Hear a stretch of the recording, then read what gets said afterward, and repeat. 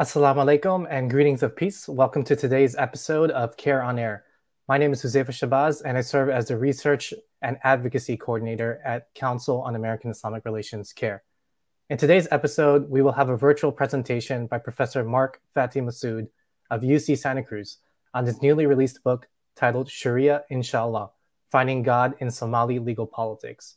He will discuss the ways in which Somali people have invoked God to oppose colonialism, to resist dictators, expel warlords, fight for gender equality, and build path to the rule of law.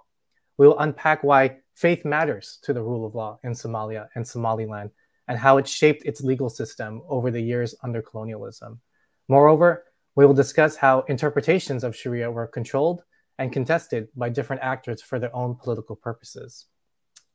The presentation will be in two parts. In the first half, Professor Massoud will give us a PowerPoint presentation describing the findings of his new book, and in the second half, I'll conduct a question and answer session to learn more about the findings of Mark's research.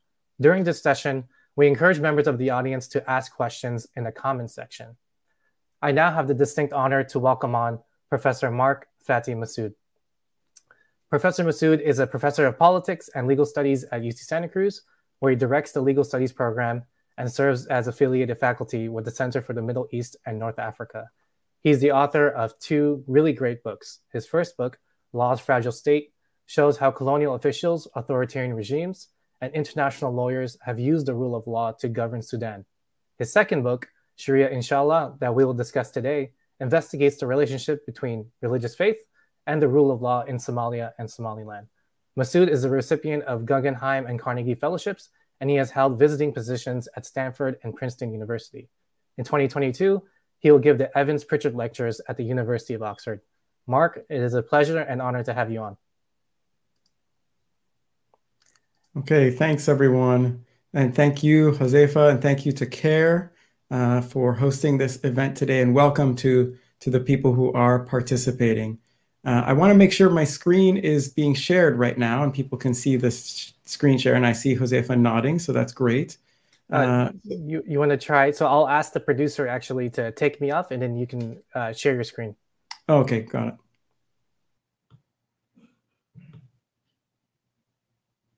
All right, looks like the screen is being shared. Awesome.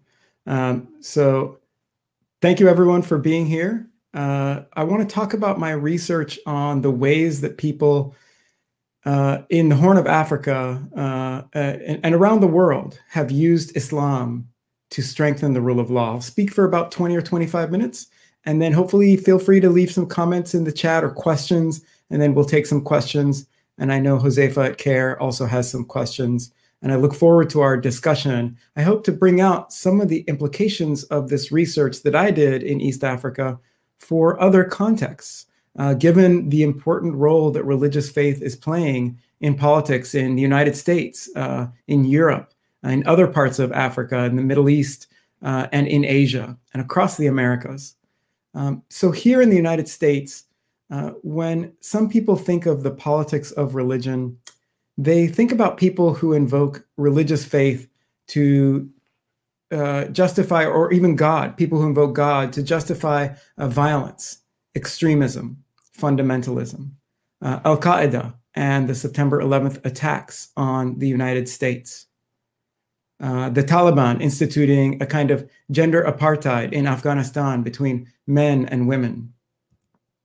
In Sri Lanka, some Buddhist monks have invoked religious texts to promote religious nationalism, civil war, and the killing of Muslims.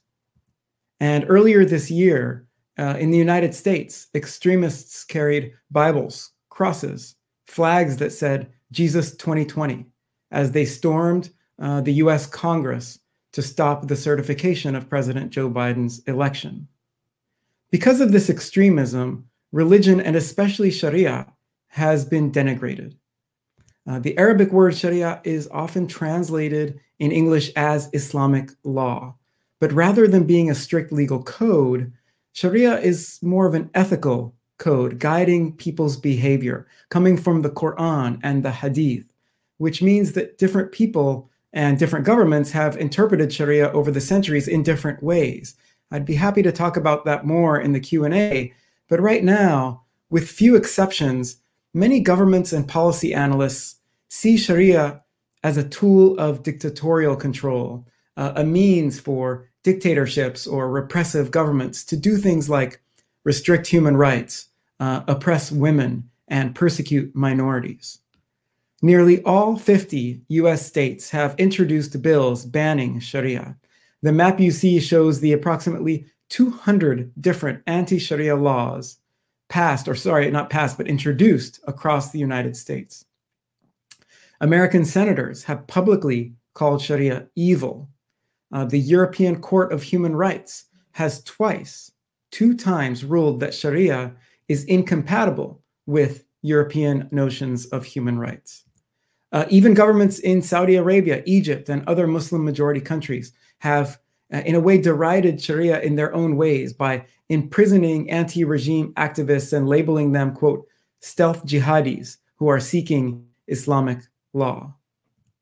More broadly than that, beyond Sharia, legal scholars have warned that religious faith itself produces a crisis of law in which, quote, the rule of law and the rule of God are on a collision course because religion offers a credible threat to the liberal constitutional narrative. In other words, religion offers a credible threat to democracy. So religious faith is being seen as this threat to not only dictators, but also to modern constitutional development, to political liberalism, to democracy itself and the rule of law. But my question is an empirical one, and it's relevant to the global policies that we design. Can religious faith build peace? Can religious faith build democracy and the rule of law, especially after a period of war? And more specifically, what does Sharia actually do for colonial administrators historically, for present-day governments, for aid workers, for activists? And I traveled to the Horn of Africa to answer this question. So this part of the world, this region, is labeled the Horn of Africa because early map makers thought that the region resembled a rhinoceros horn on the map of Africa. Now, this part of the world is not known for any rule of law or legal order, much less an Islamic legal order. Somalia, which you see here along with the autonomous Puntland and Somaliland, this part of the world is known in global policy and media for terrorism, pirates, famine, drought. The United States Fund for Peace, a nonprofit NGO, they've labeled Somalia as the first or second most fragile state in the world.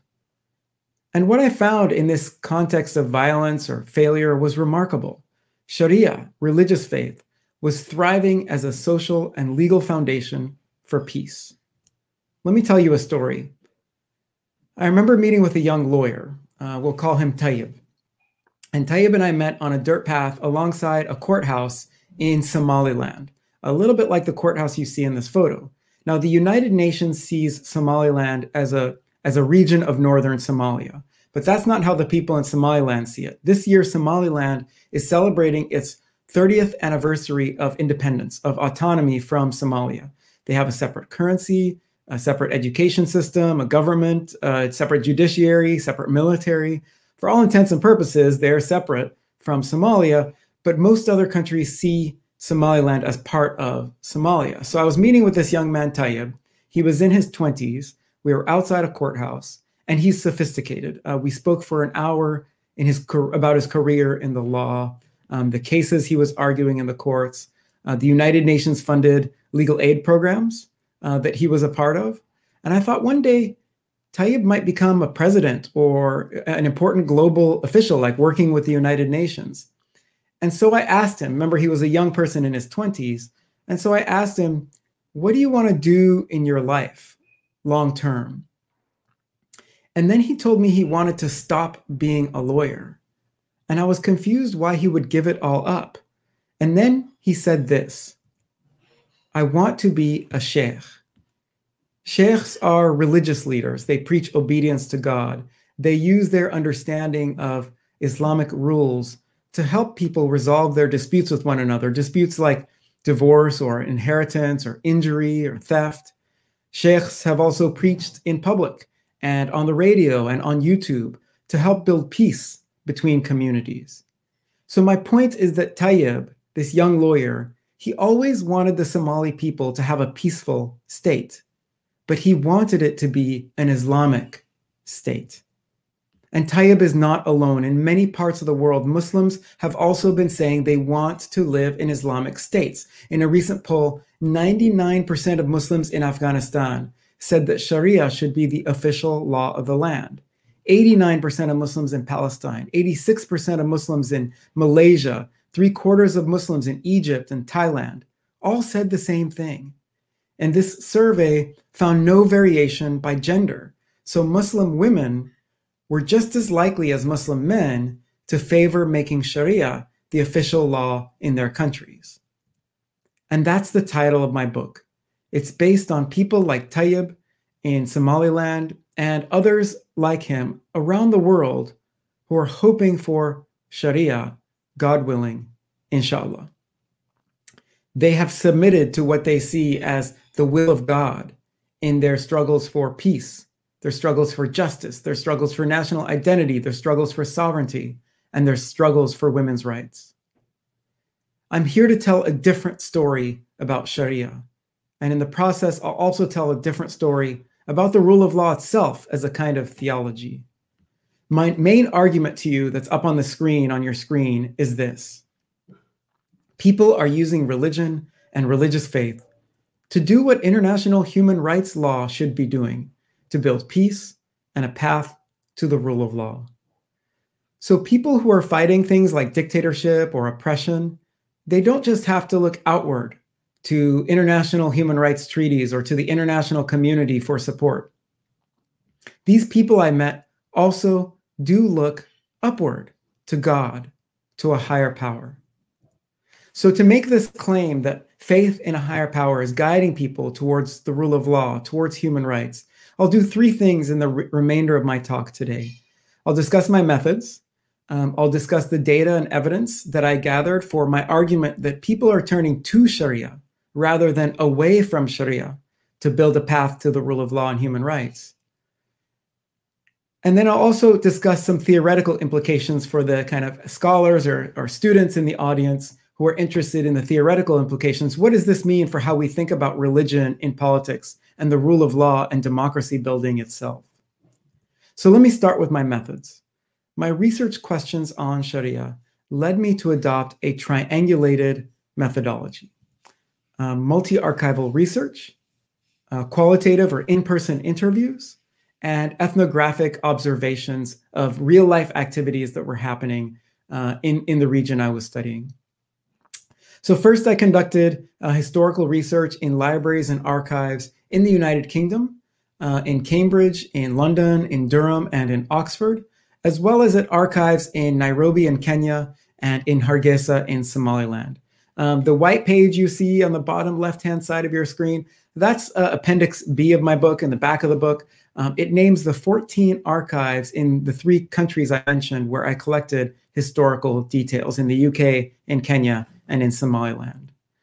So in addition to those archival historical records, I conducted 142 interviews with high-ranking officials, government officials, judges, lawyers, people like Tayyib, who I mentioned, religious leaders, aid workers who worked with the United Nations or other programs, civil society activists. I also conducted ethnographic fieldwork by observing courts and observing workshops where people, international or local aid groups, civil society organizations like CAIR, but kind of not CAIR itself, but organizations like CAIR in that part of the world, where they were encouraging state law to flourish. These photos are of a district court and a workshop on constitutional law and justice. The photos on the right side of your screen. There's one more method I want to mention that not many academics or professors talk about. I actually took leave from my job as a professor and I went back to graduate school. I already hold a PhD and I've done all my courses, but I decided to do more courses and more education, studying Islamic theology, Christian theology, Jewish theology, the Abrahamic faiths. I'm trained as a lawyer and a social scientist, but if I was going to write about God, I needed to know something more deeply about theology. I came to this research on Sharia, as Huzaifa mentioned, as part of my own career journey to understand law in various parts of the world. My first book that you see here on your screen shows how the building blocks of the rule of law, things like stable governments, courts, law schools, prison systems, these are not only the building blocks of democracy, but they can also build colonial or authoritarian rule. And after I wrote this book, exploring these relationships between democratic, colonial, and authoritarian rule, I wanted to learn, beyond trying to build state law, what do people do with their religious faith in politics, and specifically around Sharia? And my research reveals the remarkable ways that Somalis have embraced Sharia, which has important lessons for democracy promotion and the rule of law, not only in Somalia and Somaliland, but potentially in many nations where people are pious, including here in the United States. I think, so we often think that, Somalis should learn from the United States example, or people in other parts of the world should learn from Europe or the United States. But actually, I wonder if maybe we ought to be learning from what people there are doing. And that's part of what I'm trying to discuss today. So I wrote a chapter of my book, a historical chapter of my book, on how, if you care about history, this chapter would be wonderful for you, because I wrote about how Somalis invoked Sharia to challenge European colonialism in the early 20th century. But what was, I think, even more interesting than that were the anti-colonial activists, the Somalis who were fighting British colonialism or Italian colonialism. They weren't the only ones thinking about or invoking religion. Colonial records I found in the United Kingdom, they document how British colonial administrators, they weren't Muslim, they never said or never claimed to be Muslim. They were using Sharia, they were using law, a combination of law and religion to govern. I found archival records showing that the British actually brought Muslim sheikhs from other countries to teach the Somali people that Islam permitted European colonial rule. In other words, the way I would phrase it is the British dressed up the ideas of civilization and democracy and human rights and the rule of law in religious clothes in order to convince people that imperialism would be acceptable. I wrote a different chapter of my book on the post-colonial socialist government of Muhammad Siad Barre. Muhammad Siad Barre was in power over Somalia and Somaliland in the 1970s and 1980s. And he considered himself a socialist, like many African leaders did during the 1970s and 1980s. But even though he called himself a socialist, he still used Sharia in order to maintain a grip on power, kind of like the colonial administration did before him. The quote you see on the screen is one of many examples of Siad Barre saying publicly that Sharia and socialism were compatible, to try to get Somalis on board with the legitimacy of his unelected rule. And many of the earliest members of the Somali national movement, which was fighting against Siad Barre's dictatorship during the late 1970s into the mid-1980s, they were guided by a commitment to faith that they saw Siad Barre was destroying as he was bombing local towns and killing Somali people. So the Siad Barre government offers an example to us of how dictators, even ones who are maybe not necessarily, they're socialists, they're not necessarily religious, how even they are using religious faith as a source of their authority and as a threat that they have to control and contain. But it's not just colonial administrators and dictators who are using Sharia to rule. The three powerful images that you see on your screen from Getty, these three powerful images show Somalia's parliament approving a national constitution just about a decade ago. And this national constitution proclaimed Sharia as the source of all law of the land. And you see in these photos women and men celebrating this decision to impose Sharia in Somalia after decades of civil war. And I spoke with one of the architects of this constitution in Mogadishu, a senior government minister. And he told me he wanted to see an Islamic state rise from Mogadishu's ashes. He said, and I want to quote, the quote's not on the screen, but I want you just to hear this. He told me, "The Somali people trust Sharia more than any other law. He said, you have to use Islam to win their hearts and minds and to make the law attractive. He said, you have to use Islam to make the law attractive. Elders in Somaliland did something very similar where they invoked Sharia to write peace deals in the 1990s and to plant democratic roots without any international assistance. I wrote a chapter of my book on their commitment to Sharia during their reconciliation conferences in the 1990s and again in the 2001 constitution that's still enforced today in Somaliland. Research in political science shows that constitutions on average, we tend to think of constitutions lasting a really long time, like hundreds of years, maybe like the American Constitution. But on average, constitutions don't last very long, maybe 10, 12, 14 years. The Somaliland Constitution is now about 20 years old, surpassing the average. And in it, the Somali people say that Sharia is the basis of all law. Okay, so let me guide you to that top right-hand photo on your screen. Do you see that photo on your screen? It's a photo of women rejoicing and clapping when Somalia's transitional government made Sharia the official law. Let me tell you about some of the Muslim feminists whom I met. So they are regularly invoking the sources of Sharia, verses from the Quran, statements of the Prophet Muhammad in their struggle against patriarchy. The national constitutions of Somalia and Somaliland both say that Islam is the basis of all state law. So some of you listening might be thinking, oh, that's why women are turning to Sharia, so that they can bring constitutional court cases, like what legal advocacy groups are doing here in the United States by bringing US Supreme Court cases. Groups like the ACLU, groups like the NAACP, groups like CAIR. If Sharia is in the Constitution, then this would enable women to do what activists call, or scholars, actually, legal scholars in my field, they call this impact litigation, which means you're taking legal cases before the courts to create change in society, not just to like get money or win reparations for your specific injury, but actually to win reparations or take cases to create social change across society. Not exactly. This is not what feminist Muslims whom I met in that part of the world, in Somalia and Somaliland, were doing. When I asked one civil society activist why she works for women's rights, she didn't say she wanted to bring Supreme Court cases. She said, and I quote, "I do this because I'm Muslim. Every step I take is based on my Islamic religion.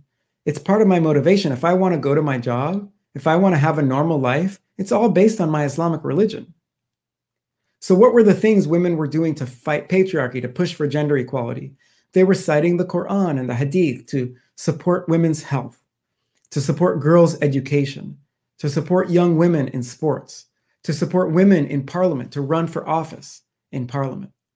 The women activists I met were pious, they believed, but they also turned to Sharia out of strategy. When women activists I met talked about human rights, they told me that people thought they were, quote, promoting an alien agenda from the West. Civil society organizations I met with when I did my field work there, they talked about human rights. I saw them talking about human rights to their foreign donors or their associates who came from other countries. But on the ground with one another, they told me they couldn't be seen to be supporting international discourses of law or women's rights.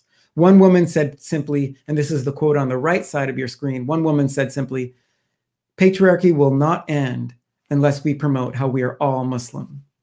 So what you're seeing is a pattern across my historical research. All of these activities, resisting colonialism in the 19th century, fighting dictatorship in the 20th century, building peace and national identity, and struggling for women's rights in the 21st century. These are all critical steps on the path to the rule of law and to building democracy, stable democracies. And people are taking those steps with God and with religious faith at their sides. Okay, let me spend the last few minutes. I said I wanted to spend the last few minutes for the kind of academics or students in the audience. And I know there's some of you here to talk about the theoretical implications of my work as a legal scholar, building what I would call a kind of socio-legal theory of religion, and thinking about the rule of law not as something secular, but as a kind of theology in itself. My evidence across 150 years of Somali history shows the ways people use their faith in a higher power to build a path to the rule of law. I saw firsthand how religion undergirds the law and how religion facilitates the way people dissent from the law, the way people practice maybe what we would call in the United States civil disobedience.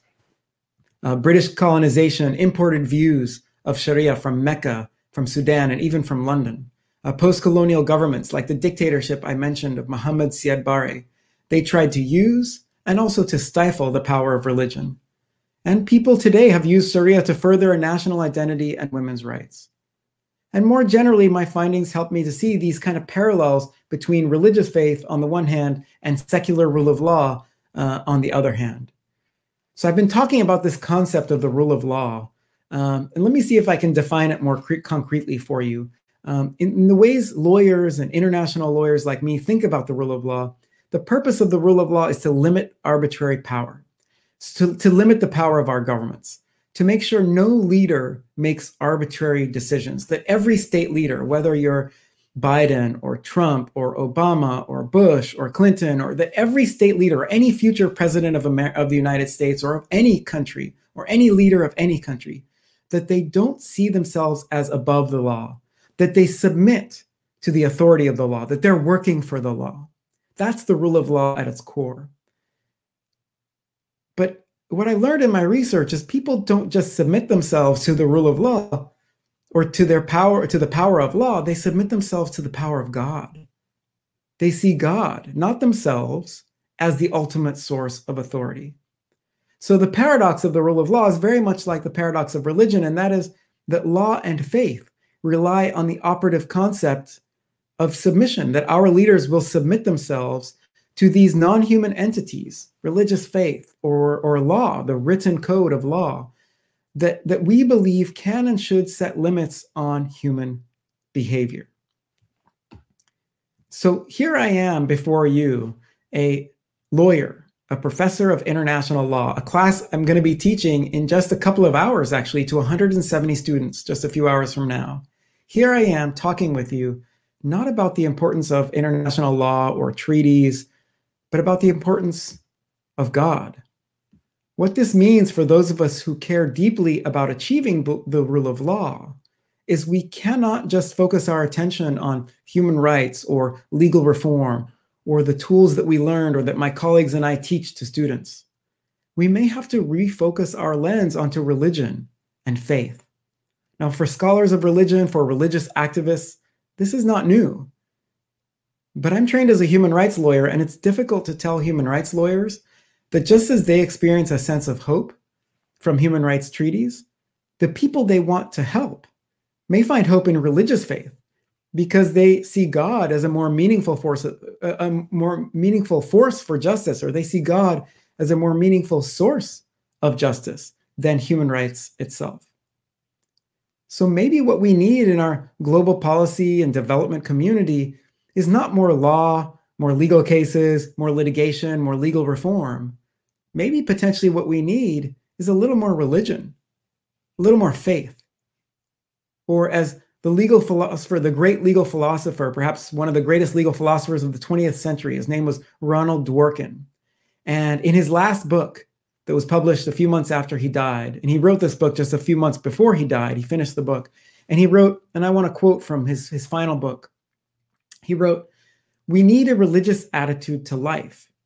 We need to believe. Even if we don't believe," he said, "we still need to believe that we've made something good in our lives in the face of death."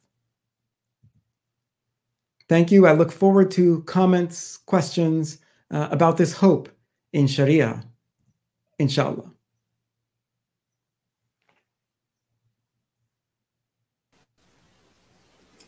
Thank you so much, Mark, for providing that fascinating overview of your findings and inspiration for the book. We'll now transition into the question and answer portion. I have a set of questions that I'd like to ask you, and I encourage members of the audience to please drop their questions in the comments section. So, Professor Massoud, I want to backtrack a little bit and really learn more about, before you had decided to write this book, what was it that really sparked your initial interest in studying Sharia as a legal system and Somalia in particular? I know you talked about your former book, but out of all the things legal scholars work on, not many choose Sharia. So I'm really interested in learning about that decision. Thanks for the question on what sparked this initial interest in studying Sharia and studying this region of the world, this very important region of the world. Part of it is I was conscious of, at the time I've been working on this book project, I'd spent nearly 10 years working on it, doing the research, going back and forth, traveling to the region, writing the book. What sparked my initial interest was trying to understand not just the importance, as a legal scholar, not just the importance of law in the making of nations. I realized that even before we think about the law has its foundations in something bigger than the law. And that's not something we think about as legal scholars. Some do, but a lot don't. We think of the law or the Constitution as kind of that's the foundation. But even at the basis of our United States Constitution is a kind of religious, almost a religious sophistication or religious sensibility at the basis of constitutions across the world. Not all countries, but in a lot of countries. And I wanted to understand that in the places I cared about, especially in different parts of Africa. And I wasn't able to ask those questions with my first book that really focused on the law. And I wanted to think about sort of what undergirded the law, what was the foundation of the law. And that led me to study these topics in a place where, and I wanted to go to sort of what Western scholars would see as the most extreme setting, a state that's been cracked apart, and there's an independent nation of Somaliland, and Somalia itself has been struggling to form a stable government for the last 30 years since since the dictatorship fell and the dictator fled the country in 1991. I wanted to understand, even in this extreme setting, how are people living and thriving? What's helping them in their daily lives? Right. And the more I talk to people, the more I realize it's not necessarily the law. It's this combination maybe of law, but also what's facilitating the law, religious faith. And if I could just say one more thing in response to your question, that is, as I was doing the research for this book, I ended up reading a lot of early American history. Now you might be wondering, I thought this was a book on Somaliland and Somalia. Why were you reading American history? Well, if you read various books about American legal history, what you find is, and there was a fantastic book by a Stanford University law professor named Lawrence Friedman. This book was nominated for a Pulitzer Prize back in, I think, 1974 when it came out. It's called A History of American Law, History of American Law.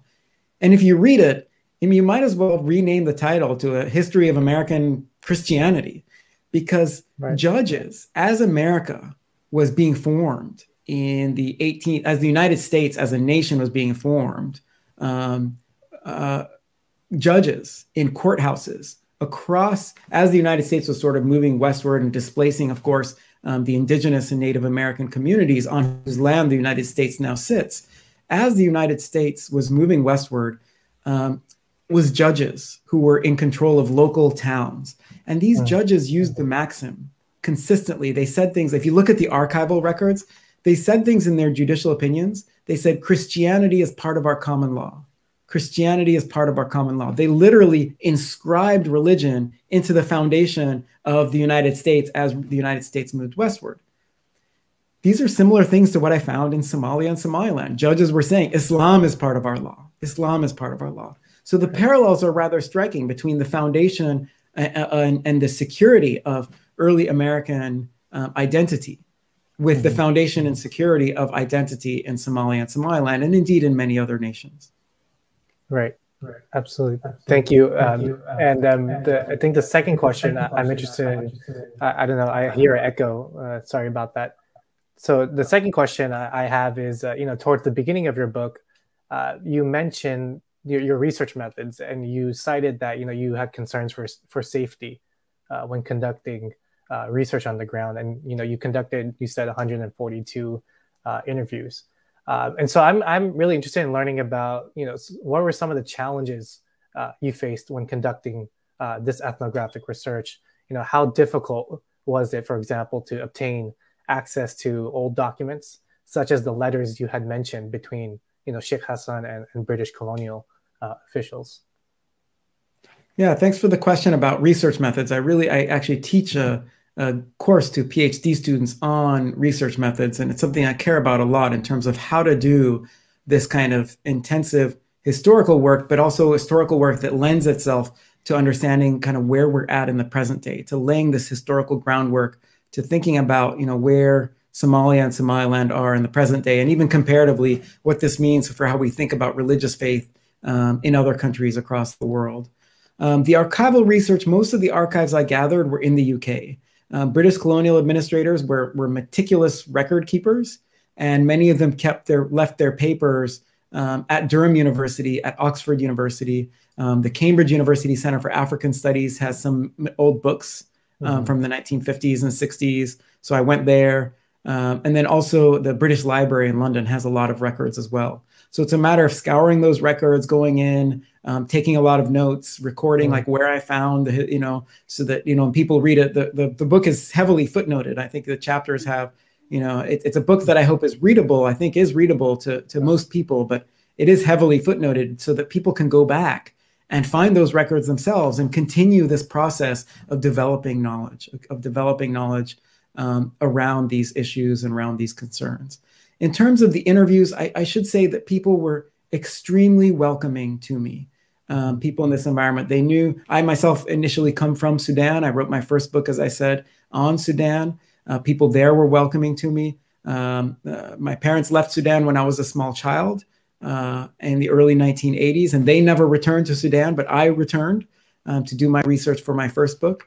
And many Somalis I met when I was doing the research for this book, for Sharia, inshallah, some of them called me, I received two names. Some of them called me a cousin because I was from Sudan, and others called me Dalmar. Dalmar is a Somali word for traveler, because of all the places I had been and studied and done research. And I very much those are parts of my identity. So doing this kind of research you have to be persistent, but it relies on the goodwill and the thoughtfulness and the care and the energy of other people. I have many books. They end their books with the acknowledgments. They thank, their editors, and they thank other people who helped them.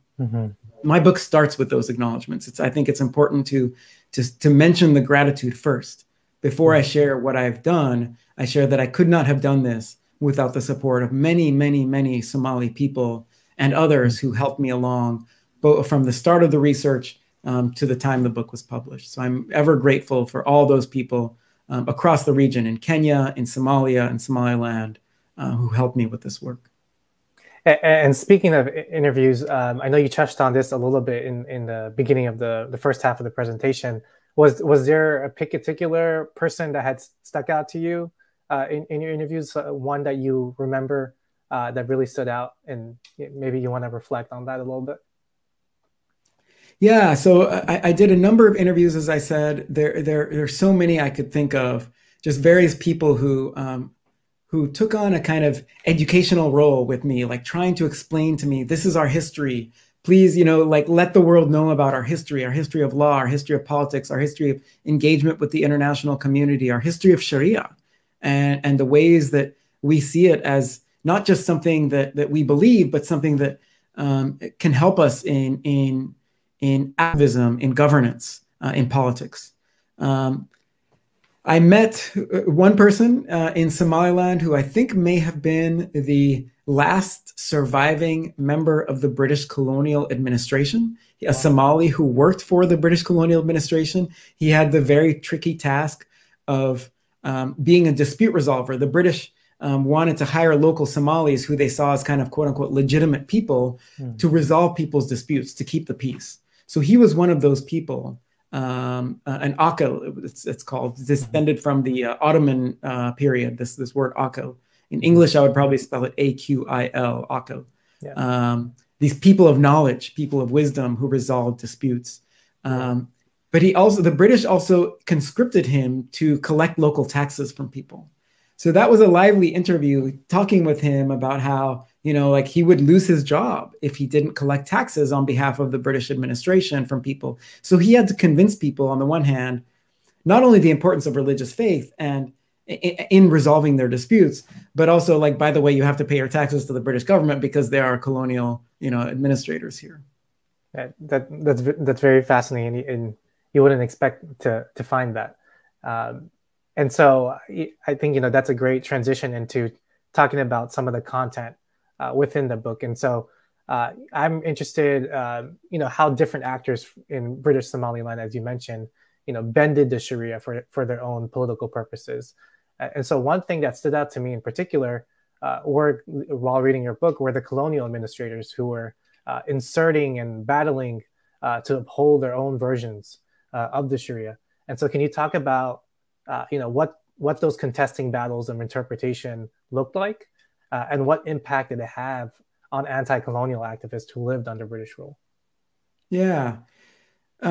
So the question is around, I interpret the question around this this period in the early 20th century, really around 1900 and 1920. So I'm going to geek out for a minute just as a historian and talk about Somali history, but bear with me because it's important. It's important for because history is what shapes the present that we live in today. So I really care a lot about history.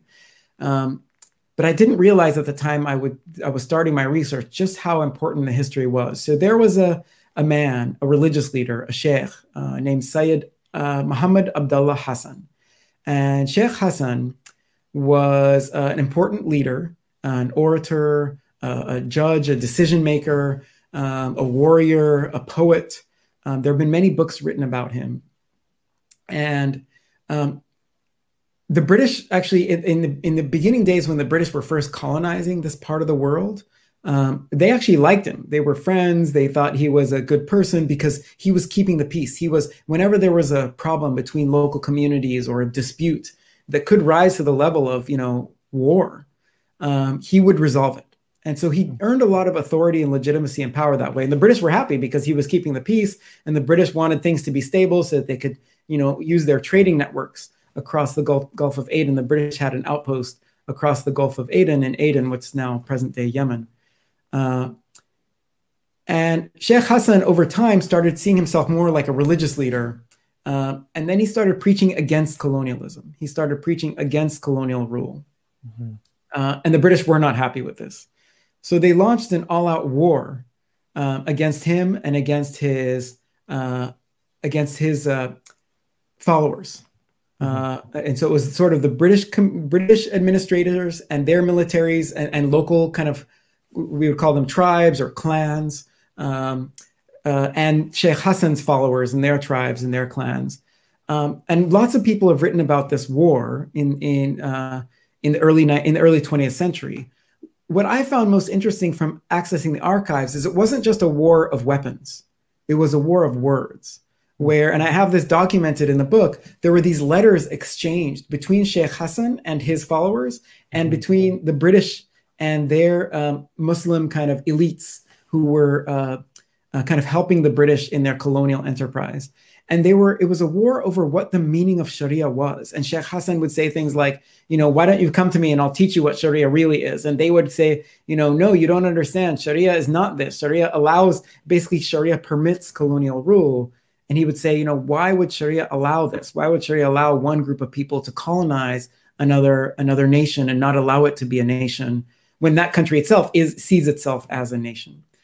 So he was one of the earliest nationalists, and he used religion as a source of his authority. Now, the war was messy. A lot of people were killed. Some estimates suggest up to 25 or 30% of the Somali population was killed between 1900 and 1920. Ultimately, when Sheikh Hassan died, presumably of malaria or influenza at the time.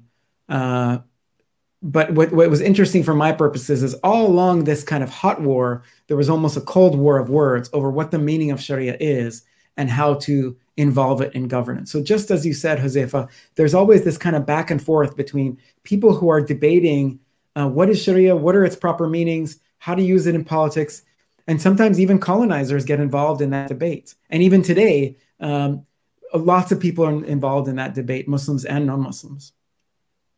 Absolutely. And those letters that you mentioned were really fascinating to me when I was reading the book, because I haven't actually seen something like that within the book and actually have that in front of you. And you also mentioned the British were recruiting imams from Mecca to actually discredit interpretations of the Sharia by anti-colonial activists. And so, by Sheikh Hassan. And so that was very fascinating to see without your book, and I really appreciate that. And another thing I really appreciate about your book is how you showcase the rich history of Sharia and debunk this idea that Sharia doesn't play a large role in the lives of everyday Muslims, when in fact Sharia came to matter immensely in colonial Somalia. And so can you talk a little bit about the control over Sharia discourse, and why is it so significant, as we see in the exchanges between Sheikh Hassan and British officials? Despite being a colonial power, why did the British want to claim to be the correct interpreters of the Sharia? Yeah, the British were claiming that they wouldn't have the audacity to claim that they themselves were the correct interpreters of Sharia, but rather they brought in other Muslim sheikhs from, as you said, from Mecca, from Sudan and others, to tell Sheikh Hassan that his interpretation of Sharia was incorrect. Mm-hmm. Similarly, like I said in the talk, Siad Barre, the socialist leader in power in the 1970s and 1980s, he was trying to tell religious leaders that his interpretation of Sharia was the correct one. There's a story that I'll mention. It's not a story, it's an actual historical events. In 1975, Siad Barre, the socialist leader, passed a very lengthy family law.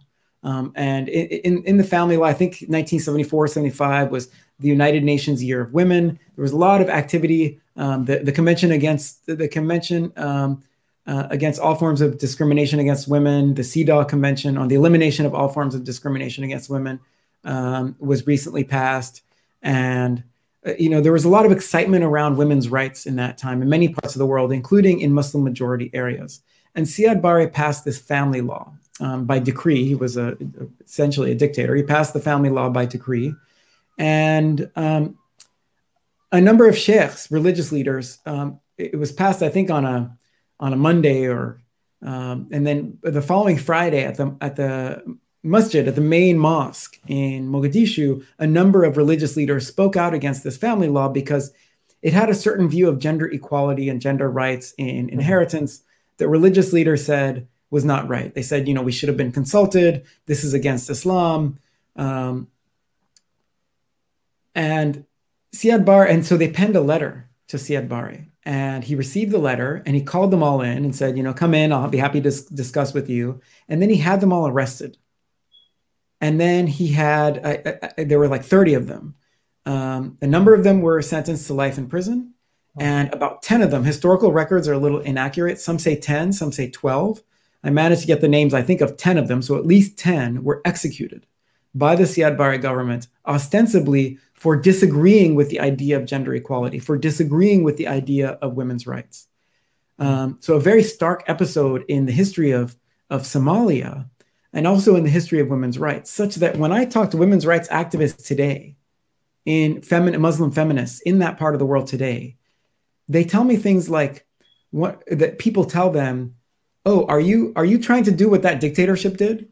Are you trying to kill religious leaders by promoting gender equality? So this history of the killing of these religious leaders when a socialist dictator promoted women's rights is coming back almost to haunt women's rights activists today, because if they're seen as trying to promote or push for gender equality, people say, are you trying to push for a dictatorship too? Is that what you want? We saw how that happened. Right. So that pushes them away from advocating for human rights and advocating potentially for dictatorship, and towards advocating for Sharia, to see a connection between Sharia and women's rights. Right. And to make that.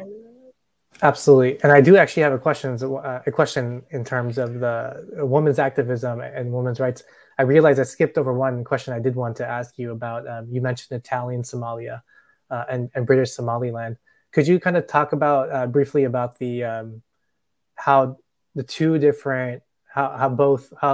were different in incorporating their Sharia into the legal systems? Yeah, they were actually quite similar in terms of the ways that they use Sharia to kind of legitimize their own rule. So the area that's currently known as Somaliland in the north of the Horn of Africa was colonized by the British. And the area that's currently kind of understood as Somalia, where Mogadishu, the capital, is, some policymakers in the West call it South Central Somalia. This region of the world was colonized by the Italians. They had different modes of colonization. The Italians saw Somalia as a settler colony. There was a population explosion in Italy in the 19th century, and they needed to put Italians somewhere else. And they said, oh, we'll put them in this beautiful region of Africa. It's along the coast, a beautiful part of the world, beautiful coastline, beautiful beaches. The Italians settled. Many of the men there married Somali women. They started with trading companies, and then the Italian government kind of took over at different points in the early 19th century, late 19th century, early 20th century. In the north, the British had a different project. They made deals. The British made deals with various Somali elders saying, we won't marry Somali women. We won't interrupt your local affairs, even though they kind of built a superstructure over the local affairs and hired people to collect taxes, like the one person I mentioned whom I interviewed. They said, we'll try and it's called indirect rule. We'll try and allow you to do what you need to do, and we'll still kind of rule you indirectly. A very different project from what the Italians were doing, was more of a direct rule and intermarrying with Somalis, etc. So the British signed these agreements, and I have evidence of these agreements. I have citations to them in chapter 2 of my book on the colonial administrators. Essentially, the British just wanted to trade. The Somalis had goats, sheep, livestock that they wanted in order to feed their military outpost in Yemen. So they said, if you could just enable trade, we'll protect you from like communities who you disagree with, and if you pay taxes, and we'll help you resolve your disputes, etc. And that was a common British project. They did this in what's currently present-day Southeast Asia. They did this in Sudan, where I come from. They've done this in other parts of the world as well, this form of indirect rule in Nigeria. Absolutely, absolutely. And I want to transition to, sorry, I hear that echo again. I'm not sure where that's coming from. So you talked about, women's activism towards the, end of your book. And you mentioned a conversation you had with a university lecturer, Asha, who's an expert in Islamic law. So maybe, can you talk a little bit about that conversation, and then the importance, as you mentioned a little bit in the first half, but the importance of the role of Somali women in generating religious knowledge in Somaliland's history. Yeah, I met a number of women. In the book, I talk about one in particular. I open a chapter with a story about this particular woman who, in many countries, would be considered a religious leader herself, a sheikha, because of, she memorized the Quran at a young age. She memorized thousands of verses of hadith. She studied these things. She had teachers and instructors in different countries, extremely knowledgeable. But because of her gender, she can't be seen as a religious leader. Now, it's very different from Sudan, say the country I come from, where as early as the 1960s, women were interpreting Sharia as state court judges, as Islamic court judges in the 1960s.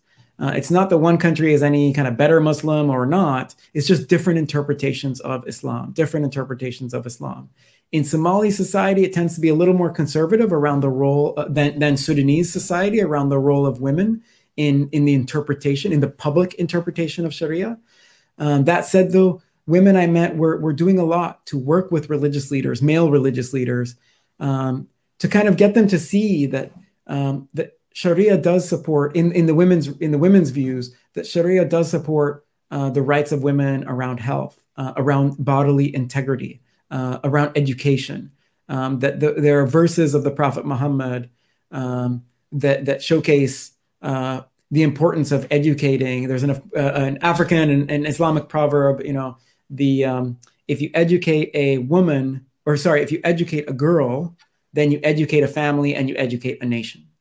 And so women's rights organizations were using this religious and African, so this cultural and religious proverb to showcase to religious leaders and others, hey, don't forget, women's education is really important. It's really important because when you educate a girl, you're ultimately educating an entire nation, because women are often carrying the burdens that men are not carrying.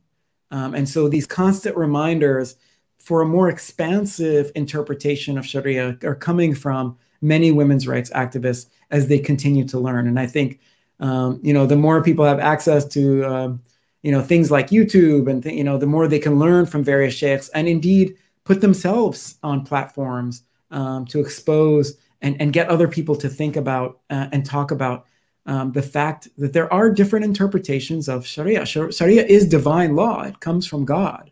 No one's going to doubt that. But the interpretations are different. And indeed, Islam demands that.